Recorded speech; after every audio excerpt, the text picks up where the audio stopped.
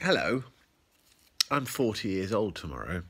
Don't know how relevant that is, but I must have seen this episode first when I was 11, 12. It was one of the first videos that I got. And so I must have watched it 50 times, 100 times. I cannot even begin to imagine how many times I've watched this episode of Doctor Who.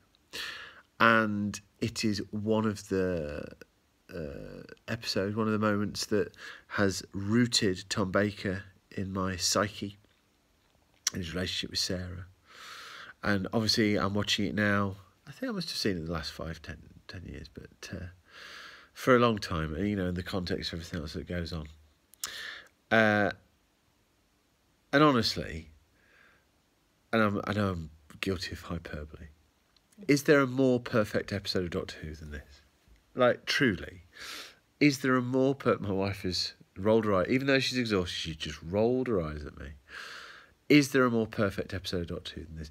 There was a point in the middle I was thinking, apart from Tom being a bit, overly grumpy and no lightness, this is perfect. And then he had that lovely bit with Lawrence Scarman, where he complimented on inventing the Marconi scope.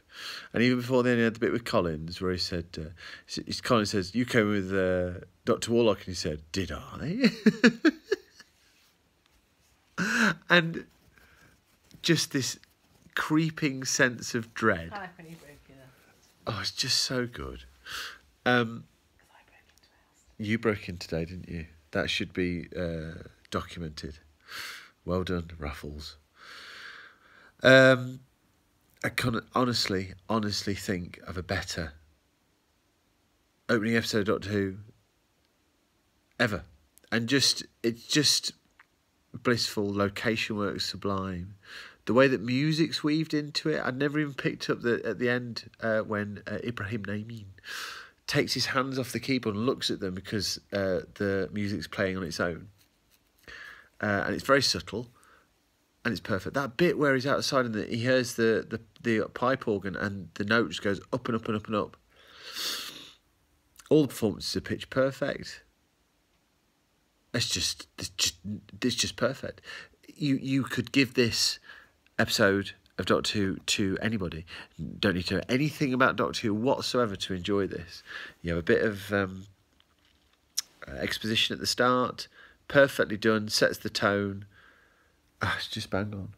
Absolutely superb. Absolutely superb. I'm overawed by how good this story is. What a blissful thing.